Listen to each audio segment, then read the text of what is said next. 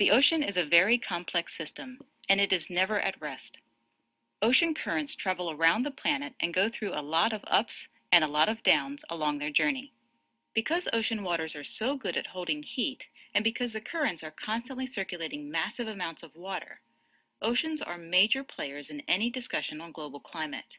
In this lesson, you will learn about the patterns ocean currents take and how they affect climate. Ocean currents travel at both the surface of the ocean as well as deep within the ocean basin. Currents are influenced by factors such as wind, the rotation of the earth, differences in the water's salt content, temperature, and density, and even the shape of the ocean floor. Surface ocean currents are strongly influenced by the wind. Prevailing winds, which are winds that blow predominantly from a particular direction, flow across the ocean surface, pushing the water in large circular ocean currents, called ocean gyres. It might help you to recall this term if you remember that the word gyre is Latin for circle, which is the pattern these surface currents take.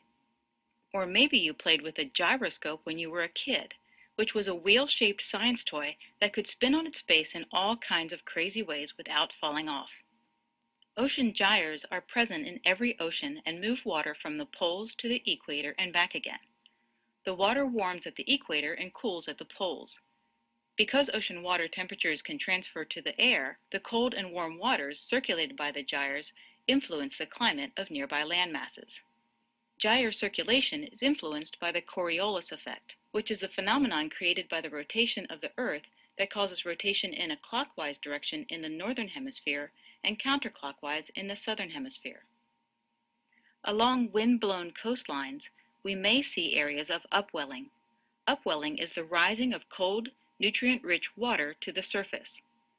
As winds blow along the coast, they move the relatively warm surface water.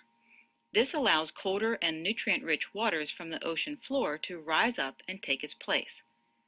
The ocean's bottom waters are rich in nutrients because sea plants and creatures decay and release their nutrients onto the ocean floor. As these waters rise up, they feed marine organisms in the area, so upwelling areas are usually rich in marine life. Deep ocean currents are strongly driven by the density of the ocean waters, and the density of ocean water is mainly dependent on the water's temperature and salinity, or salt content. Basically, the colder and saltier the ocean water is, the denser it will be, making it sink toward the ocean floor. Thermohaline circulation is the largest ocean circulation pattern and is directly related to temperature and salinity. In fact, if you break the word thermohaline down, you see that the prefix thermo refers to temperature or heat, and the suffix haline refers to salinity. So the thermohaline circulation pattern is driven by changes in water temperature and salt content. The thermohaline circulation is sometimes referred to as the global ocean conveyor belt because it moves water on a path through the world's oceans as if it were on a giant conveyor belt that travels the entire globe.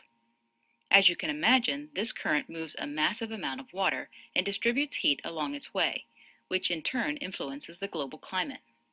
Now, we mentioned that the thermohaline circulation is dependent on the temperature and salinity of the water, and we know that cold, salty water is more dense or heavier and therefore sinks.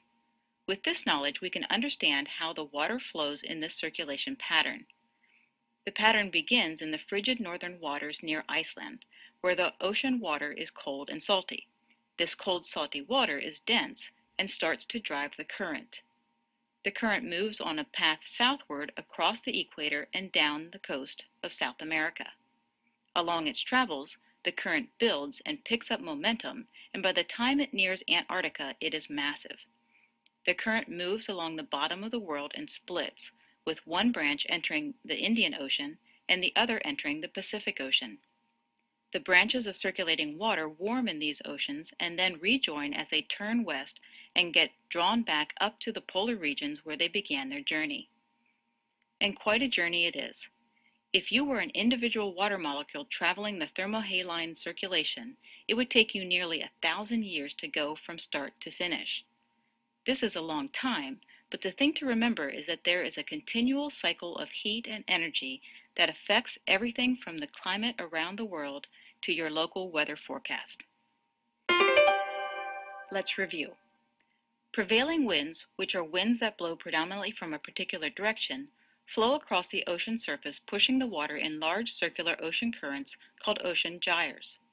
The circulating waters transfer heat to the air, which affects the climate of nearby land masses. The gyres are directed by the Coriolis effect, which is the phenomenon created by the rotation of the Earth that causes rotation in a clockwise direction in the northern hemisphere and counterclockwise in the southern hemisphere. Along wind-blown coastlines, we may see areas of upwelling, which is the rising of cold, nutrient-rich water to the surface. Thermohaline circulation is the largest ocean circulation pattern and is directly related to temperature and salinity. This current moves a massive amount of water and distributes heat along its way, which in turn influences the global climate. The circulation pattern begins in the cold, salty waters near Iceland. It moves south toward Antarctica and then moves along the bottom of the world before splitting into branches that travel into the Indian Ocean and Pacific Ocean. The branches of water rejoin as they turn west and get drawn back up to the polar regions where they began.